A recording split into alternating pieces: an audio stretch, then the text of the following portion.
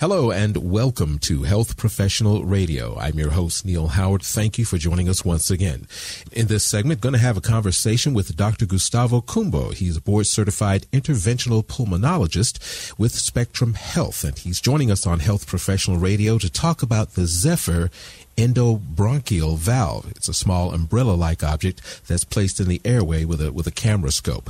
Welcome to the program, Dr. Cumbo. Thank you for taking the time this evening. Thank you for the invite. Now, as a board-certified interventional pulmonologist, how long have you been with Spectrum Health?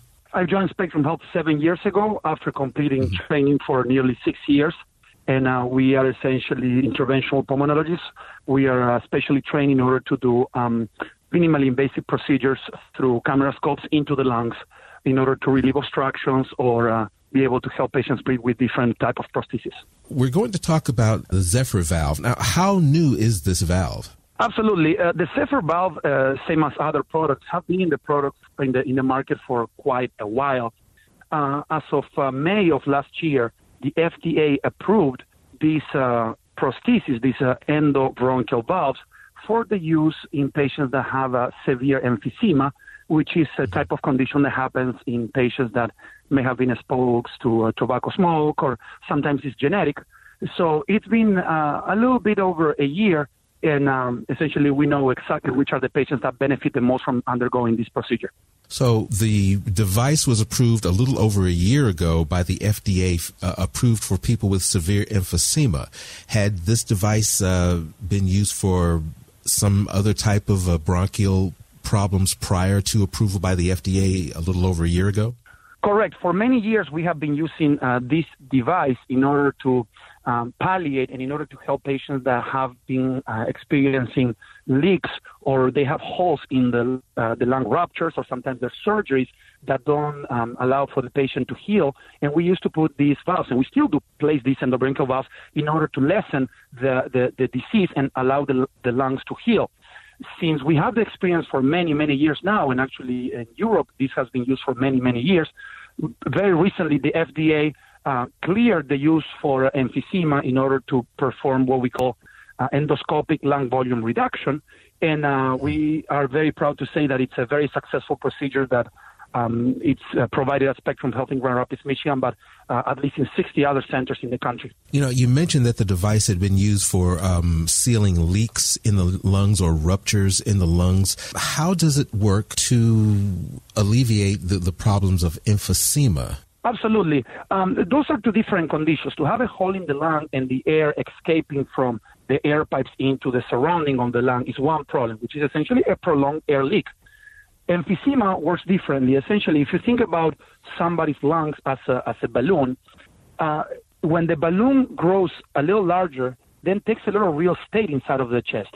So all of those patients that have emphysema, essentially they have a condition called hyperinflation. The mechanism for which they cannot breathe is that there's some areas of the lung that inflate way more than what they should. It cannot use the oxygen that patients inhale, and unfortunately, areas that are less diseased of the lung don't have a whole lot of real estate in the chest in order to use and take up the oxygen that we're breathing from the atmosphere. So by placing this prosthesis in a minimally invasive procedure, which is essentially an endoscopy called bronchoscopy, we can shut down the airflow to those areas that are diseased the most and shunt the air to areas of the lung that work better. And within a few months, the patient, for the most part, experience significant improvement of the symptoms.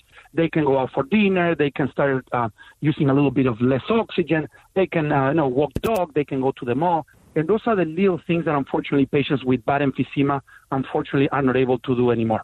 As far as placing the device, I understand that you're using a scope. Are we going into the lungs themselves? Are we coming through the esophagus? How invasive is the device? Absolutely, and that's a very, very good question. Patients, for the most part, they're always scared of getting cut open, of bleeding, and not being in control. This is a procedure that takes roughly half an hour. The first part of the procedure is a lot of detective work. We make the patient sleepy.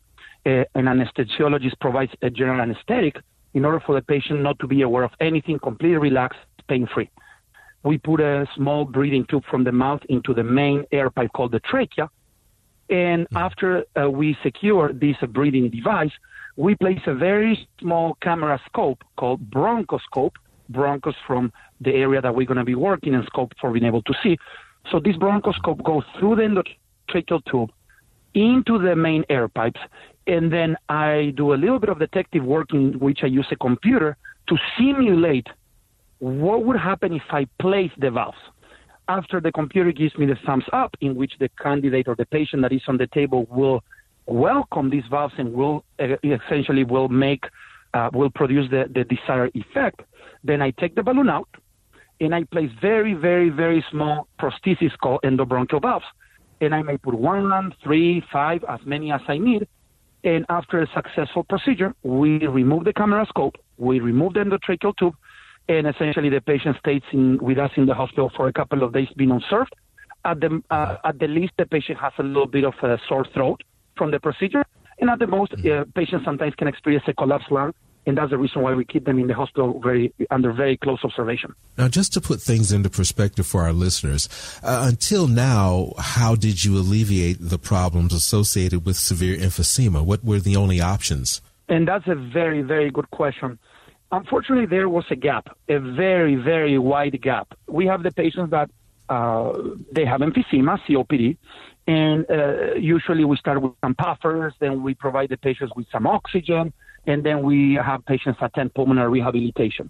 Once they maximize this type of medical treatment, unfortunately, there was no bridge therapy other than going directly into a lung transplantation or a rough surgery called a surgical lung volume reduction.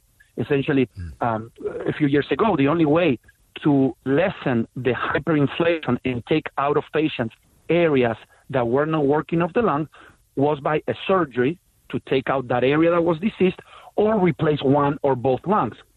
Those are surgical approaches that patients sometimes are not strong enough to endure, and unfortunately the complications of those two procedures are significant. And when patients chose not to go the surgical route, unfortunately we were talking about end-of-life palliative hospice approach. The endobronchial valve fills that gap. Patients that maximize medical treatment and do not wish to undergo a surgical procedure. And I'm glad to say that this is, for the most part, a procedure that it's relatively safe, and our patients are very, very satisfied. And for the most part, it's something that patients, if they have to do it all over again, I would say that they would go. How many of the centers are actually performing this particular procedure? I know you've got lots of centers around the country. Are all of your centers there performing this procedure? Right, that's a very good question. There's a few centers that are essentially centers with higher volume. Like everything else, the more you do something, the better you get. And I would say that roughly 60 centers in the country provide this. There's only 2 centers in Michigan that they provided. One is in the east side of the state, and we are at the west side of the state in Grand Rapids, Michigan. And I'm proud to say that we have done 10 cases to date, and our patients are doing really, really well. We didn't have a whole lot of problems. Obviously, the patients don't appreciate to stay in the hospital for a couple of days. They want to go home right away. But as a precaution, we keep them there, and we learned that there's a lot of safety nets that we deploy. Luckily, we don't have to resort to any of these things oftentimes. So I would say the answer is 60 centers, 2 in Michigan, and for the most part, I would say that this is going strong, and I expect this to continue growing to hopefully soon be a main stem and hopefully be part of the guidelines for the management of COPD. Where can our listeners go and learn some more about Spectrum Health and the procedure and the products? Right. We have office, a general pulmonary office in Spectrum Health. The number to be reached is 616-267-8244. Those are the main lines. Oftentimes, we like patients to be evaluated by a general pulmonologist to make sure that we're not jumping the gun. We want to make sure the patient has the best treatment possible for the COPD that they have. We want to make sure that they have maximized the non-invasive procedures or the non-invasive approaches, as in oxygen and pulmonary rehab. Once our general pulmonologist decides that the patient maxed out on the conservative approaches, then a general pulmonologist would reach out to us directly. Dr. Egan is the other interventional pulmonologist alongside with me, and then we'll be more than glad to shake hands, explain things to the dot, and after we go over a few hoops and loops, additional testing that we want to make sure that takes place so we don't provide the right procedure to the wrong patient.